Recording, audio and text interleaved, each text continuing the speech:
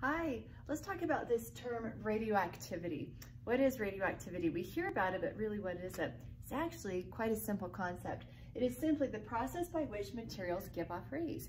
Madame Curie was the one who first discovered this and her husband.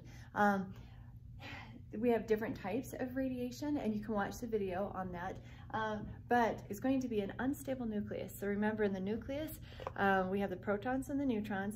Outside the nucleus and the energy levels, we have the electrons.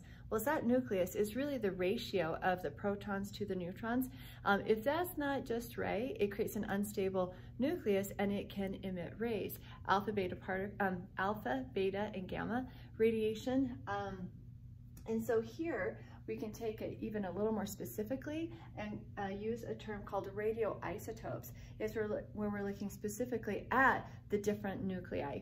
So radioactivity is going to be any substance that gives off rays, and then we could be specific and actually name a radioisotope.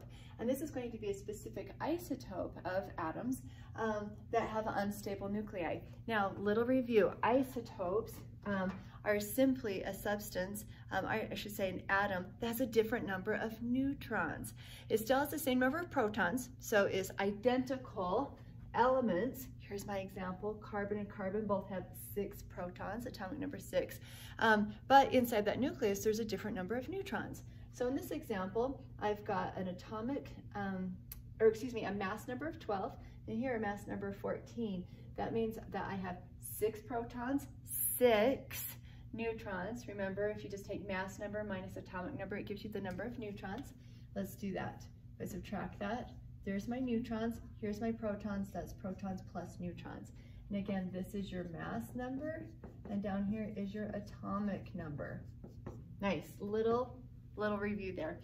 Now over here, the carbon 14 is how we say it. You say the element's name and then you say its mass number. Carbon 14, of course, we've got the 6 protons. If we subtract from the mass number, we're going to have 8 neutrons. This is radioactive, which means it has an unstable nuclei, and so it's going to emit some sort of radiation as it decays. And there you have it, that's radioactivity. The nucleus of an atom is not stable and it's going to emit rays. There you have it. Have a really good day. Thanks.